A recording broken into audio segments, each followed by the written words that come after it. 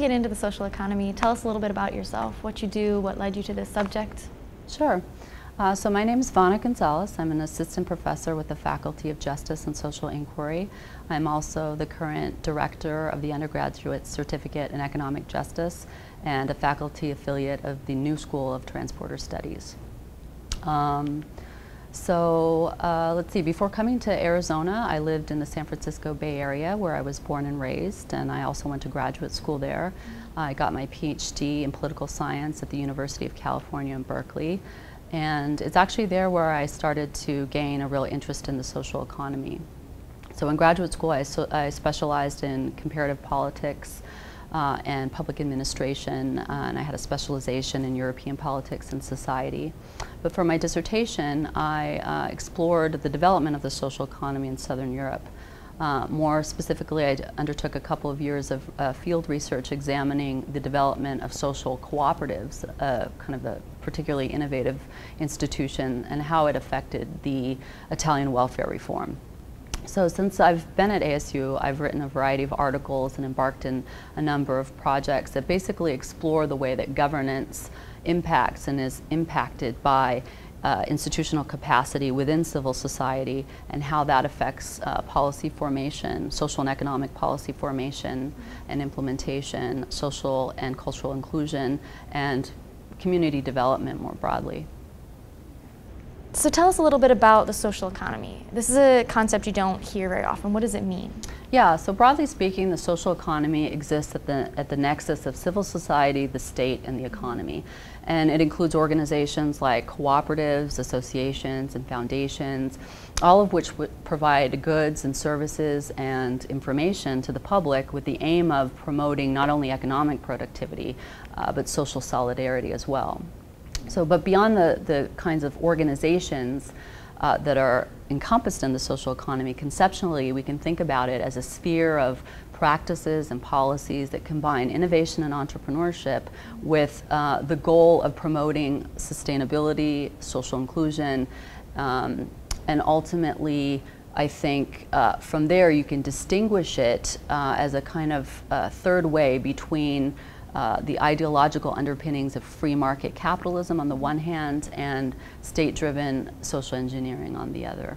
So by enabling individuals and entities to collaborate and catalyze their creative ideas and productive capacity, the social economy generates economic development, but does so in a way that elevates concerns about social justice, economic justice, and environment to the forefront of development concerns.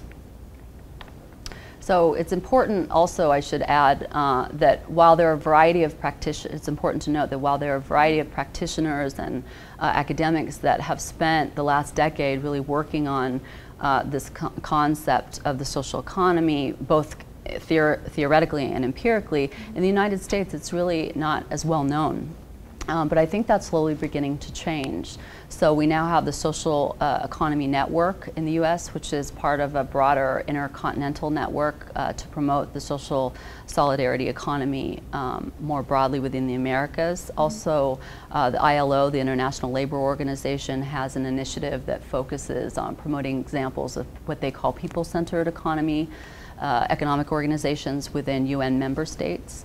And then more closer to home, the Obama administration's Domestic Policy Council now includes an Office of Social Innovation and Civic Participation, and that takes up some of the similar themes that are promoted within the social economy. And these include things like broadening participation, shared responsibility, bottom-up solutions, and really trying to focus on results. If you could sum up the main principles that encapsulate this broader vision of the social economy, what would they be? Yeah, I mean, different groups choose to emphasize different aspects, but more generally I would say that the social economy is about working against corporatization and plutocracy within markets, and doing that by harnessing community development for the main purpose of fostering positive social change. And this is done by generating greater opportunities for civic engagement, for workplace democracy, and for a better quality of life. And that includes dealing with a variety of ecological challenges. For one, climate changes, energy and water shortages, things like loss of biodiversity come to mind. So in thinking about the broader vision of the social economy, maybe the normative underpinnings of the social economy, I think I would probably highlight three main principles. And the first would be social innovation. So this is harnessing technological invention and productive processes for social projects, right? Then economic justice is the second main principle, I would say, which is about generating more equitable distribution of productive enterprises and ultimately more sustainable development. And then the last thing, I think, last fundamental principle that I would highlight in talking about the social economy is collective welfare. And by this I mean promoting social inclusion and economic well-being through collaborative practices and ultimately by creating more cooperative governance structures. Excellent. Okay, so these principles seem pretty relevant for people like me that are interested in the social economy as it relates more broadly to issues of social transformation. But can you tell me how you see the social economy in relation to concepts that sound similar but are a little bit distinct? And I'm thinking more on the lines of business and management, so social enterprise. Sure, that's a great question because I think the two are often used interchangeably, but I think there's definitely a distinction to be made.